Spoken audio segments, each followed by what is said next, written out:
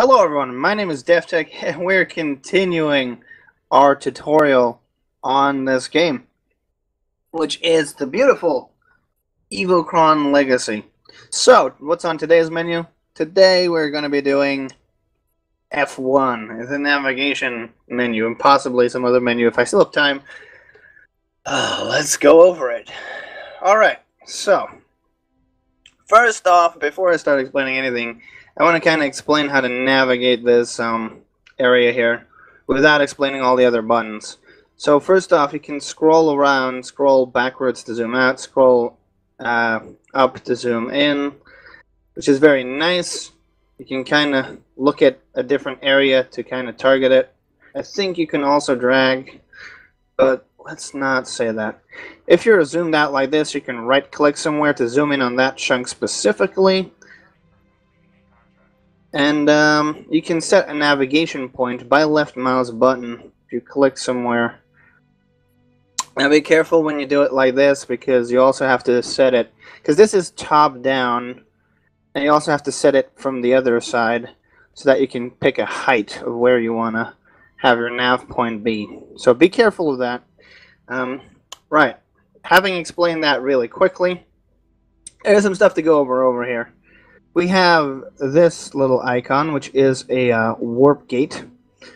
You have a station icon over here. You can't really see it right now, but there's a green little item over there, which is me. And I'll show that later. This is an asteroid belt, and that's the sun. Over here, we also have an asteroid belt with a small nebula inside. You can see the purple in there. That's the nebula. I don't think we have a... Oh, there we have a clear one. So here we have a nebula on its own. I think some of the nebulas have their own little icon. And, of course, there's planets, but I don't think I have to explain the existence of planets to anyone here. Alright. Having explained that, let's explain these little icons on the planet before we do the entire window and other stuff. This little box over here, the big green box on the planet, is the primary city on the planet. The little pluses are secondary cities on the planet, which you can also dock with, which are basically stations on their own right, but on the planet. So having done that, there's a limit on how far you can zoom out until you get this. And this, my friends, is the Quadrant Map. What's the main difference, you ask? Well, if you look in here, if you look in here on where we are, this is one sector. This is 9 sectors. This is a couple more sectors. I don't even know. I think it's 20. Don't quote me on that. But so on and so forth. You get the picture. But once you get in here, basically, if you look at the bottom left here, you can see where I'm aiming, and the S in front of the X, Y, and Z means it's a different sector. There is thousands of sectors in here in this game, and it is magnificently large. So, yeah, I just wanted to point that out, because some people sometimes don't know the difference between the X, Y, and Z and the SX, SY, and SZ. That's basically the difference, because the S before it means what sector you're targeting, and the X, Y, and Z is the exact coordinates within the sector, little sector chunk. You can see down here at the bottom again with the X, Y, Z when I'm pointing directly in such an area. So that explains the navigation side on the big window in the middle. You can also click these little arrow buttons to move up one sector or move down one sector, just so you know. Alright, now to explain the rest of the window. Here at the top left, we have the current position, which is the X, Y, Z within the sector, and the number of the sector in the X, Y, and Z. You have form with target, which is an easy shortcut to do the action that is. And you have launch. Now, remember when I said I was going to show you the little green dot? Well, it's more like a arrow, I guess. Well, I'm going to jump away here. to my nav point by clicking that button. And there we go. Now I'm a bit more alone. That's a player icon. That'll be you in single player, and if it's in multiplayer, if you see other people, they'll have the same icon with their name next to it. And that is what the launch button does over here, is it allows you to jump to your nav point. Though what level of fulcrum drive you have will depend how far you can jump, sector-wise. You can jump a couple of sectors with the most.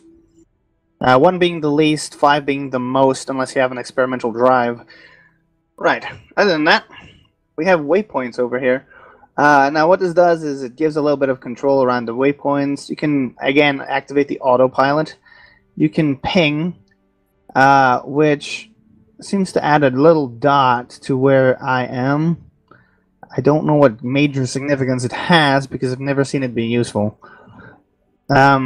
You have the map log, which I'm going to explain in a second. But first, I'm going to do set location, which sets the navigation pointer on my current location. Then we have add to log, which will allow us to write a small description, test location, for example, and then it will add that to the nav map. Now, what's handy about this nav map is I could be anywhere else. And you can see a 2 here because it's the second point in my log. And I can click this, and then it will send me back to the nav location for my marker. So it's an easy way of targeting specific jump coordinates that you use frequently, and such things. Underneath that, we have the local points. Now, it would have been a bit more specific for new players if it said local points of interest, but that would be wasting character space. So if you click on station, it will put your nav marker on the nearest station. If you click on gate, it'll do the same for the nearest gate. Planet, the nearest safe jumping location towards the planet. Well, I say safe. Don't take my word for it. You have to be very careful not to jump into the planet. And asteroids, which is the nearest asteroid belt. There can be other options like nebula and such on. It depends on where you are and how close things are. Whether they'll be there or not. Now, up here we have the destination position. Like I said before, you can click anywhere to change your destination position, which is your nav marker. But you can also manually type in any coordinate you want, and it will change it for you. And in such, you can change the X, the Y, the Z, and the sector that you want to jump to. With the sector X, Y, and Z, which again, that's why this is useful, because you know exactly what sector you're in and what location you're in. You also have this FD range and distance. I'm going to be honest, I have not very much clue of what that is, but I am guessing here. It is my distance to the nav point. And the FD range doesn't really seem to affect much at all. Either way. Oh, no, wait, hang on. I'm sorry. I think I know. I think I remember what the FD range is. If I remember correctly, it should be the range of your fulcrum drive. But don't take that as a definite absolute truth. It's just there. I've never had to use it, so it might just be nothing useful. Though then again, it is there, so there might be use to it. Right, here we have the map controls. Now these help us do a couple of control-y things, such as zooming out, zooming in case you don't have a mouse scroll.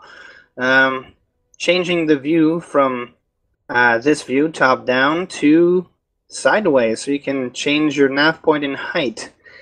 You can also activate the slide mode, which allows you to slide around with the left mouse button. Very handy. And it also lets you do that with the right mouse button. You can also go into 3D mode, which is a very cool display of everything in 3D in your local sector. And you can also zoom out for a larger 3D.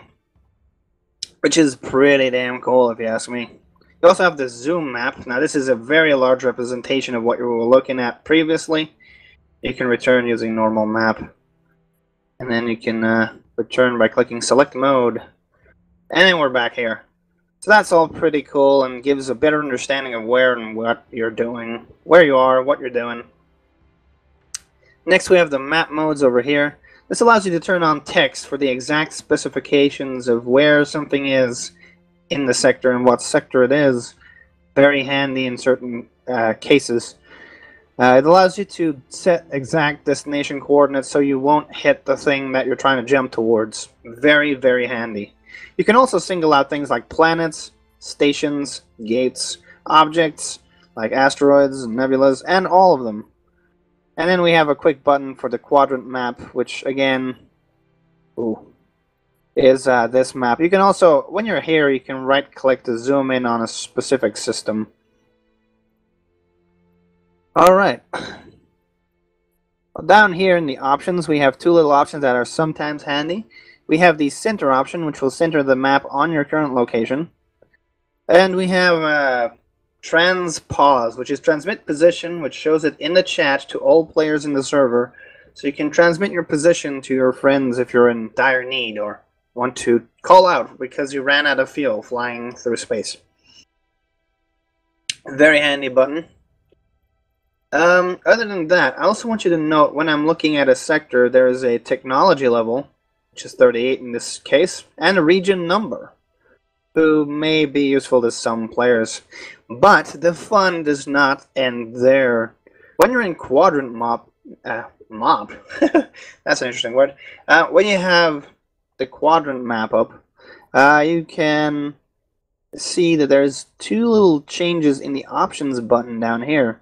You have territory and technology. Now, territory and technology, these buttons will display something that may be utterly shocking. Also, before I open those up, I want to point out, wherever I look on this map, you can see the technology level, the territory region, which says whether it's Federation, Disputed, or Alliance, and their control percentages. That being said, let's head into the territory map.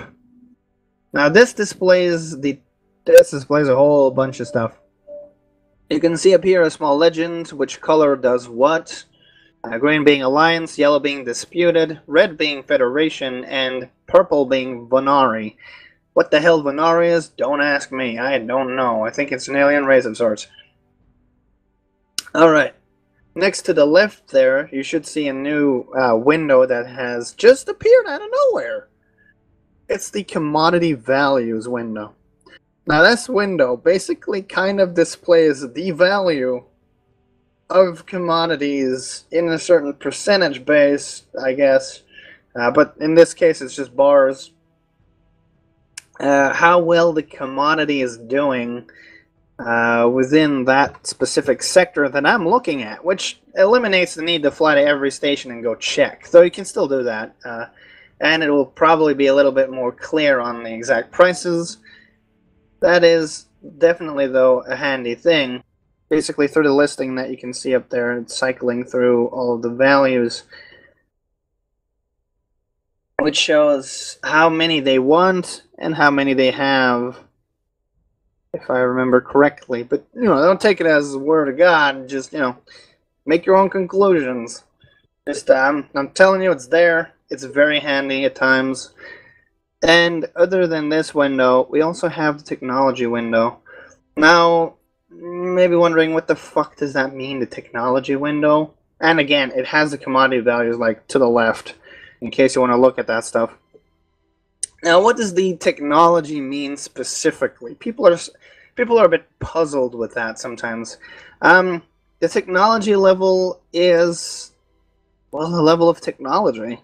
If you are in the red areas, you'll more likely find undeveloped areas with very low technology stuff, like level 1 jump drives and stuff like that. Whilst if you're in the green area, you'll find high-tech items such as the fully upgraded fulcrum drive, high-quality weapons, missiles. Such is the stuff. As well as I'm pretty sure the green area is your best bet at finding construction tools for the deployment and construction of a starbase. So that is what that means. Basically, as long as you're in the green zone, you basically find anything you want. And as long as you're in the red zone, you can just kind of kiss it because there's not going to be much. So that is pretty much all that is to the nav map. Thank you guys so much for watching. Please comment, rate, and subscribe if you feel like it. And I will see you guys in the next video. Bye-bye for now.